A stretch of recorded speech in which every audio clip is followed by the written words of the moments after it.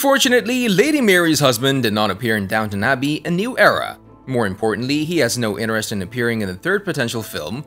Does this mean he'll be killed off? When I pass you, I expect to see you cheer and wave. Does praying count? Henry! Spoilers ahead. Before we jump into details regarding Henry Talbot's departure from the Downton Abbey universe, we need to mention that the creator, the cast members, and the entire Downton crew are interested in the idea of another film. Do fans want another sequel? Well, we already know the answer to that question, so yeah, we're just waiting for Julian Fellowes to greenlight the third Downton film. Now, most cast members from the popular series returned for the sequel to the 2019 successful film, with only two familiar faces absent: Matthew Goode, who played Henry Talbot, Lady Mary's husband, and Lily James, who we all know as Lady Rose, didn't return to reprise their roles in the much-anticipated A New Era. Lily James decided not to return because she felt like her story was already given a proper conclusion, and we agree. But what about Matthew Goode? On the 9th of the next month. In the car you tested in Yorkshire? Exactly. See? We'll get you interested yet. No, you won't. Well, the reasons for his departure are linked to his busy schedule.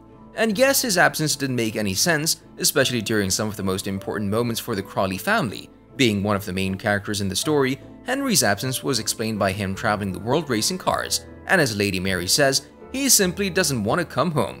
As for his appearance in the first film, Goode made a small but significant cameo. As already mentioned, Matthew Goode's schedule was the main reason for him not appearing in the second Downton film. As he said, his work on his new TV show The Offer didn't allow him to make a cameo in Downton, but rumor has it that he wasn't really interested in making an appearance and The Offer was just an excuse. We were introduced to Goode's character in Season 5's Christmas special, and he was the ultimate love interest to Lady Mary. He became her husband and the two left the series on a good note. Prior to the release of the first film, the actor told Radio Times, "I'm just popping in at the end," which is a nice way to do it. Back then, he said that he has a really busy schedule, explaining the short cameo. He was working on the TV show A Discovery of Witches. Goode's departure from the sequel was followed by a new love interest for Lady Mary, director Jack Barber, played by Hugh Dancy. And although Mary stayed faithful to her husband, we don't expect the creators to cover Henry's absence with him being abroad anymore. Does this mean that Lady Mary will have to grieve another husband? It's possible. If Goode decides not to appear in the third film, the creators might consider the idea of killing his character. They already confirmed that you need to smash that like button if you haven't done it already.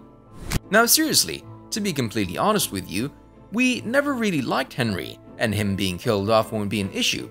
But Lady Mary has been through a lot, and grieving another husband will surely mess up her life. This only brings us to Mary's uncertain future.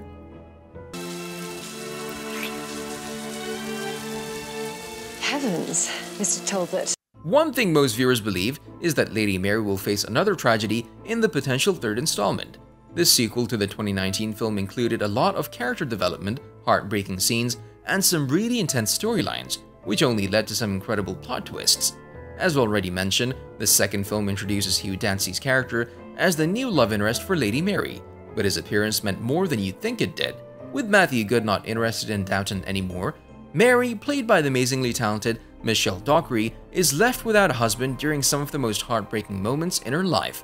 A New Era made sure to go into details about Mary's husband, and those details were not something that made us happy and satisfied. In fact, these details were included in order for us to see Mary's incredibly tragic life.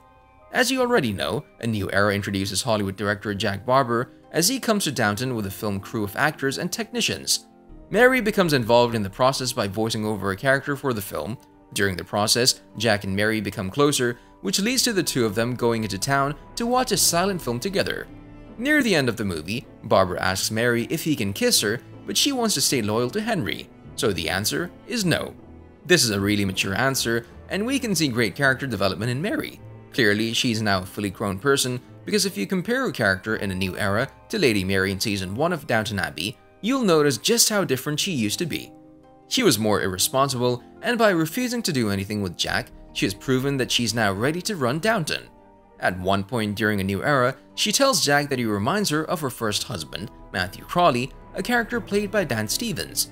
More precisely, she says Matthew was a dreamer and compares his aspirations to Jack's, but this doesn't mean that she did the right decision.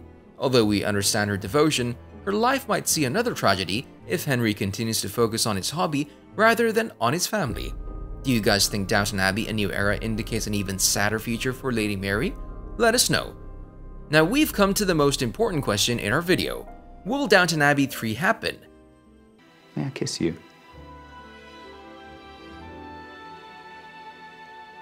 No. Downton Abbey 3 is not confirmed yet, but with A New Era continuously breaking records, it's just a matter of time until Julian Fellowes greenlights another installment.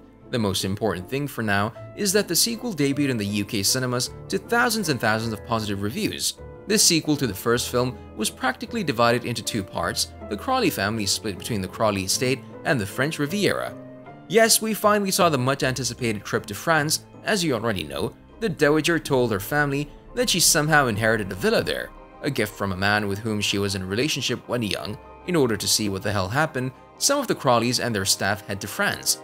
In the meantime, a movie crew comes to Downton and they're being watched by Mary. Despite squeezing as many storylines as they can, the creators of the film made sure to leave enough space for another film. When it comes to returning cast members, we don't think Matthew Good will return. I mean, it's super clear that he's no longer interested in the Downton universe, but there's another cast member we won't see in the 3rd installment unless the actress decides to appear through flashbacks. If I'd been tested again, I would have failed. No. The obvious actress who won't return is Dame Maggie Smith, since her character died at the end of the sequel, a scene that left me heartbroken for a lifetime. Anyway, A New Era made us believe that we won't see Lady Cora in the 3rd film for a brief moment. She had an illness scare, but thankfully she was given the right treatment, so Elizabeth McGovern will return to reprise her role along with Hugh Bonneville as Robert Crawley. The sequel also confirmed that Michelle Dockery will certainly return as the new captain of the estate, but viewers would also love to see her sister, Lady Edith, played by Laura Carmichael. We're 100% sure that Fellowes would make sure to bring back other family members and staff. But there are some fans who believe that the 3rd film will focus on the new generation of Downton characters, which means we might see the 3rd film introduce Lady Mary, Lady Edith, and Tom's descendants. I self-die.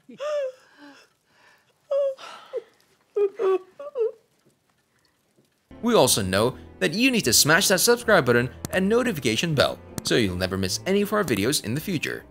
Now seriously, do you think it's time for viewers to meet the new generation of characters? Let us know. See you in the next video.